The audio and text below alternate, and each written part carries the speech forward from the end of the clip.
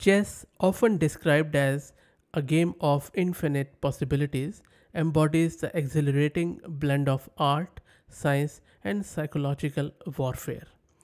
Each piece on the chessboard, from the humble pawn to the majestic queen, carries its own unique powers, creating a complex tapestry of strategic depth that has captivated minds for centuries.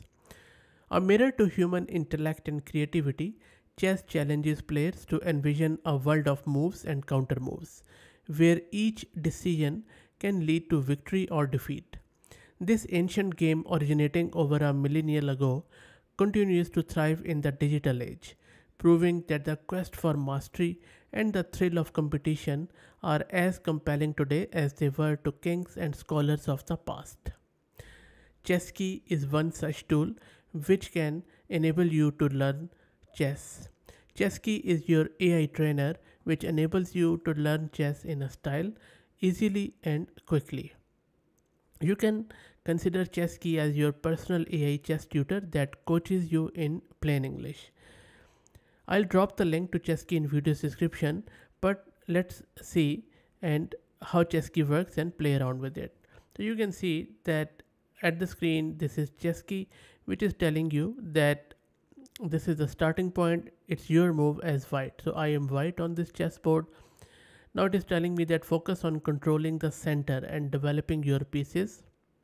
And to be honest, I always wanted to learn chess, but I'm not as smart as all the people out there who play chess, so I always bit hesitant. But I think with this, I can at least try it out and enjoy the game.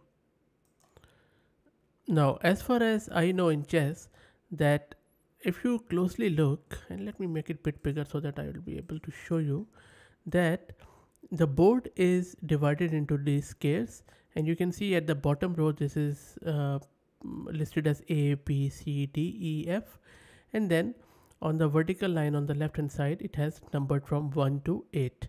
Now the middle squares like this D4, this one D5, and this one D4, D5, and E4 and E5, this is the center and it is very crucial, so it is always a good idea to occupy them. That much I know anyway. So let me, because that is what I learned, that you should always, if you are the starter, and that's a good thing because you can set the tone of the game, then you should first always go with E4. So I'm just going to go here E4, and on the right hand side you can see that it is telling me what needs to be done, and it is saying that okay, E4 controls the center and opens lines for your queen and bishop. Let's see how the black responds.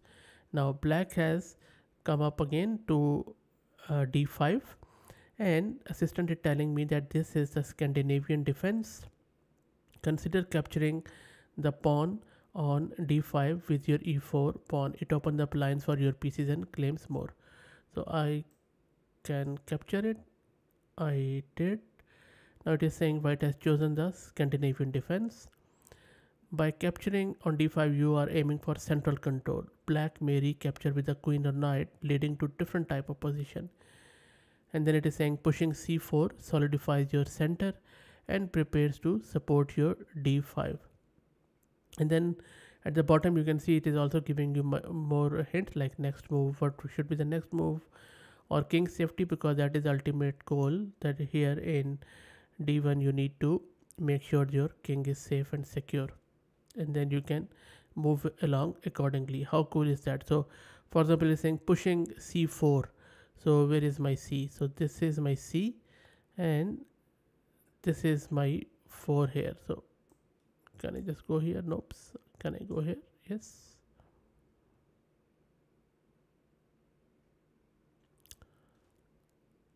And now it is just moving as the games is proceeding. Now for example, if I say tactical opportunities, click here, and it is going to give me multiple options around it. There you go. So it is telling me that yes, advancing the D pawn to D6 can create tactical opportunities by pressuring black's position and potentially opening lines for your pieces to exploit weakness. And you can also check the opponent's plan. because that is, I think, one of the key things, that you need to get into the head of your opponent and anticipate and preempt what they are thinking. Awesome stuff.